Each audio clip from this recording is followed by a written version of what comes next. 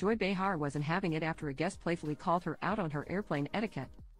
On the Wednesday, December 6th episode of The View, comedian Matt Rogers, 33, claimed he noticed Behar, 81, was barefoot on the plane when they were both on the same flight coming home from a trip to the Bahamas.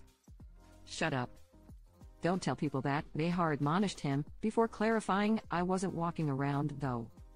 Fellow panelist Sunny Hostin joined in on the silly conversation, sharing she was actually seated next to her co-host on that flight and she did, in fact, take her shoes off.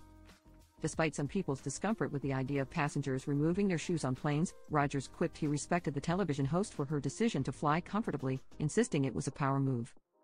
"I object to this court of inquiry right now," Behar replied, but moderator Whoopi Goldberg had to get in one last joke, teasing her colleague by saying, "This is why I don't hang out with them." This isn't the first time the topic of Behar's feet has come up on the show. In February 2022, while discussing whether guests should have to take off their shoes when entering a home, the 81-year-old comedian boldly placed her bare foot onto the table, declaring, "Not everybody has gorgeous feet like I have." Hostin agreed they were gorgeous before Goldberg pointed out Behar even had her own page on WikiFeet, a website with pictures and information on celebrities' feet. During a 2006 installment of The View, Matthew McConaughey also famously gave her a foot massage while sitting down as a guest on the popular Chatfest. Nearly 20 years later, on his Tuesday, September 12th appearance on the show, Behar called the foot rub the highlight of her life, prompting McConaughey to give her a repeat performance.